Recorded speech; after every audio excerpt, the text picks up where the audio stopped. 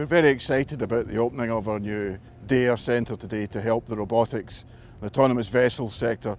What we're providing is a really benign environment to help bring new ideas and new technology to market in the shortest possible time.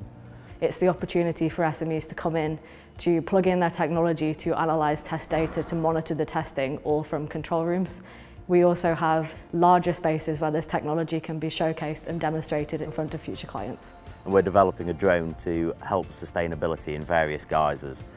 So quite simply, we just don't have any ability to test without this facility. By having that facility and opening DARE today, which I'm proud to do, there will be more jobs in the northeast of England. There's going to be demand from all over the world for years to come.